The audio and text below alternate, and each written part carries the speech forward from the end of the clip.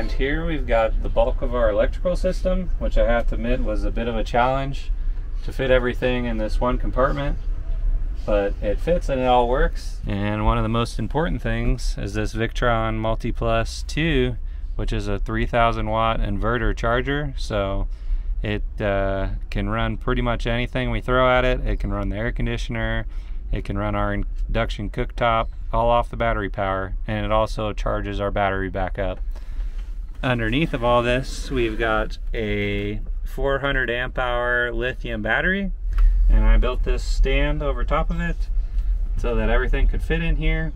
There's definitely not any extra space, but the battery is actually powerful enough that it can run our air conditioning throughout the night.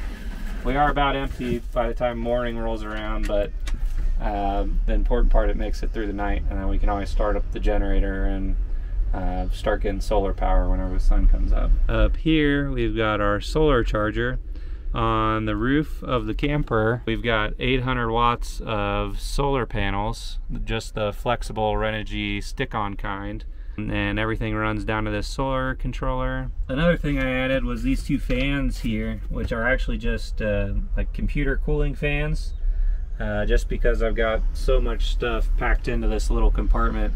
Whenever we're driving, we turn on those fans. Really, if we're charging the battery or we're running the air conditioning unit, I always like to have these fans on, just because a lot of heat gets generated there.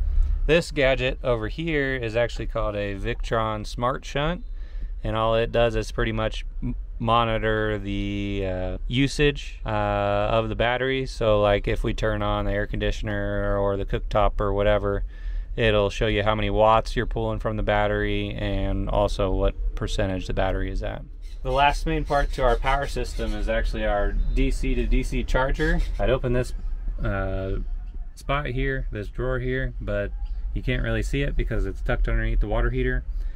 All it does is takes energy from the alternator and converts it into an acceptable form for the lithium battery. So that way whenever we're driving, we can charge the battery with the truck alternator and also still the solar panel. So it's a good way to get some extra power. Some of the other things we've added are this air conditioning unit. We picked it because it's very quiet.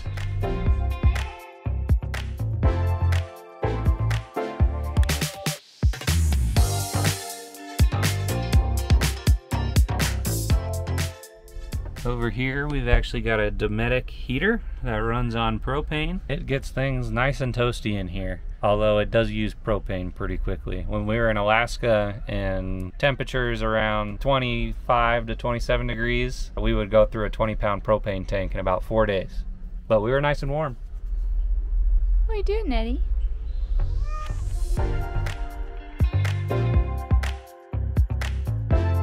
Over to the left here, we've got our water filter, which has a 1/2 micron filter on it to get any larger sediment out, and also UV light to kill any germs in the water, just in case we have to take water from a more questionable source. And I've actually rigged up the plumbing so that we can filter water when we're bringing it in, and also as it's going out to the sink and everything else. So that way we don't get any nasties build up on the inside of our tank.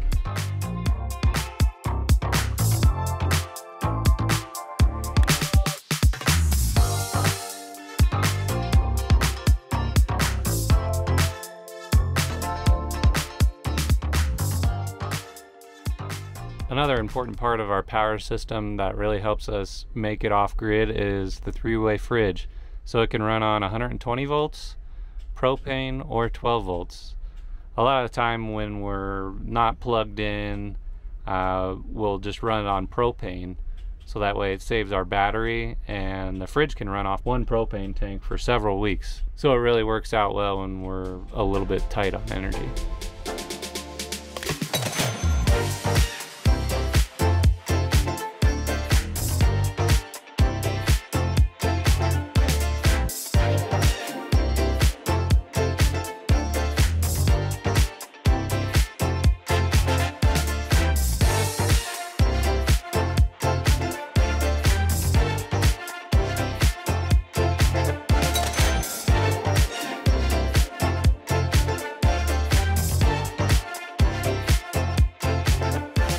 liked this video, let us know by liking and subscribing. And don't forget, you can see more of the journey on Instagram and TikTok. Cheers, friends!